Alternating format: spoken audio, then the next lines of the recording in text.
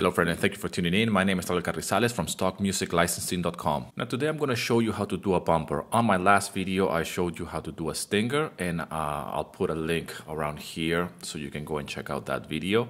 Now a stinger and a bumper, they're really similar in terms of edits, but the main difference between a stinger and a bumper is that the bumper is slightly longer in time, and it could be all the way up to 15 seconds. Whereas a stinger is more like a 4, 5, even 7 seconds kind of edit. Now we're going to be using the same music track for the sake of the tutorial, so you can go and compare both. You can hear the stinger, you can hear what the bumper is. So it's going to be a very similar kind of edit, but we're just concerned with the length. In this case, it's going to be, we're going to have a little bit of more flexibility. And this is something that I want to address here, that the shorter the actual edit is, the harder it is to do. And the reason why is because we don't have much time to really put all of the elements of the musical melody or motif. And really, because I'm working here with the final product, which is just the final stereo file, I'm not working with the session, the open session, with when I have all the elements, the drums, the bass, and the guitars and the pianos. It could be a little bit harder when it comes to doing this kind of edits. And like I said to you, the stinger is probably harder to do than the actual bumper. The bumper is going to be slightly longer. And it's a little, you will have a little bit more flexibility in terms of making sense musically. Okay, so let me show you what I mean by that. Okay, so we have the same music track. I'm just going to play very quickly so you can listen to it again.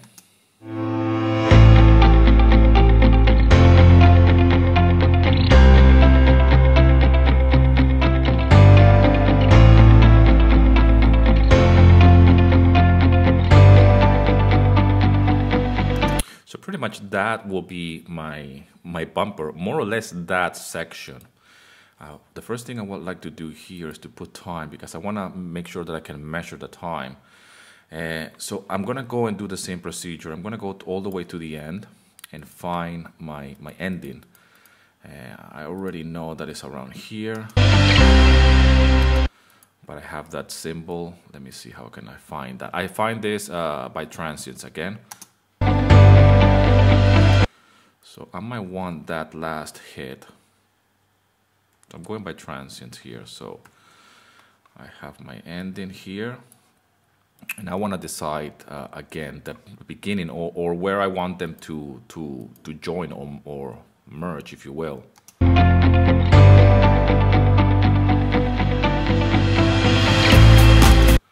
Okay, somewhere around there. So I think that could be where they can meet. So again, by transient. So I'm going to cut this, make all of this disappear. Bear with me a little bit here. And let's see how this sounds. And as well, let's see in terms of length. But like I said, with the bumper, I have a little bit more flexibility. But let's see how they meet.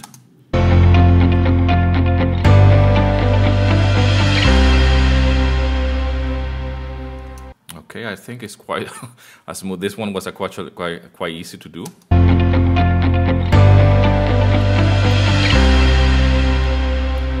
I still want to make sure that there's no pops here. So what I do, just as an engine, zoom in a little bit more, and let's do a little bit of a fade, crossfade.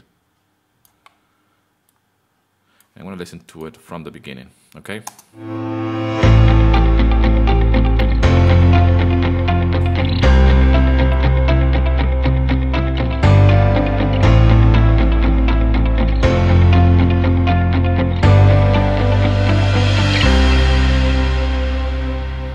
It finishes, the last hit is around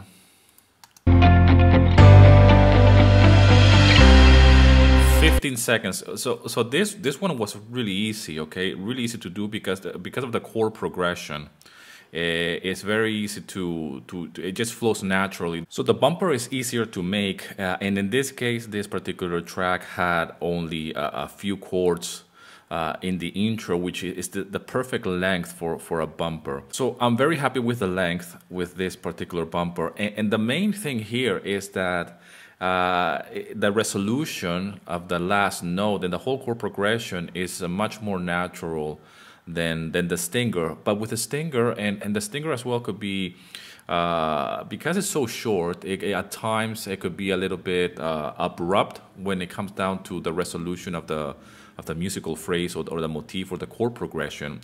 And it's something that you have to exercise and really do it again and again and again. I know a lot of you guys have reached out with private messages and comments and whatnot, and really struggling with actually doing this kind of edits. And the best way to do this is to practice again and again and again, and really try to, apart from being really aware of the time length of these edits, is to actually as well be aware of how the chords and the music and the motif and the melodies make sense. So again, when doing edits like this, the shorter the edit, the harder it is to make the edit, because you have to condense everything, all the information of that music piece in such a short time. So that's very hard to do.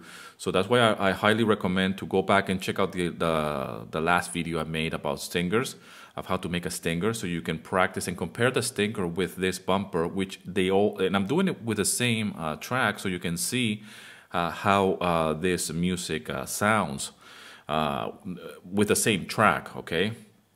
So it's very, very similar. It's just a matter of length, and with this bumper, it's just a matter of there's more flexibility, and it's not that complicated. You just have to know where the actual where you meet both, okay, the beginning and the ending of the edit. And I usually, in this case, I usually start by editing the ending. I go to the end and find that resolution, what is called the bottom ending, because it's a well-defined ending. So once you find that chord, that last hit, you edit that, or you cut it, and then you will be able to find the beginning of the song or the beginning of that track, the music piece, and then merge them. And that's where you're concerned now, that you have the ending and you have the ending and you have the beginning, and you're just concerned on how can they meet. And at times you might have to reduce a little bit of the beginning, but the ending is usually stays the same, okay? If you get the ending part right, the last hit, it's just a matter of finding how they both meet. And I usually tell my students that the best way to think of this kind of edits is think of your music as two different parts that they have to merge. They have to make. They have to fit like almost like Lego parts. And I'm using Lego parts because I have kids and I have a lot of Lego things, and they put together. So they have to fit perfectly, almost like a puzzle as well, if you will. And they do fit. Sometimes the chord progression is a little bit odd, or it might be a little bit, it might sound weird to you because you're used to listening to the full version of your track. But more often than not, you will see that it will make sense because it's the same chords. It's just how they fit together in a different arrangement. So anyways, thanks a lot for all the love and support. Thanks for watching these videos and for the feedback. I'm going to be doing more videos like this in terms of editing. And what I'm going to do actually with these two edits, I'm going to be uploading them to Pond5 as individual files.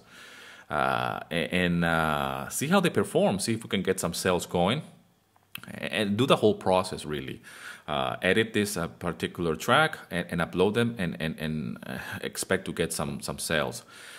If you are somebody that is new to stock music and you want to get started doing royalty-free music, download my free guide. A link is in the description, and it's a free guide for you to get the ball rolling really and get involved in selling your music on stock libraries.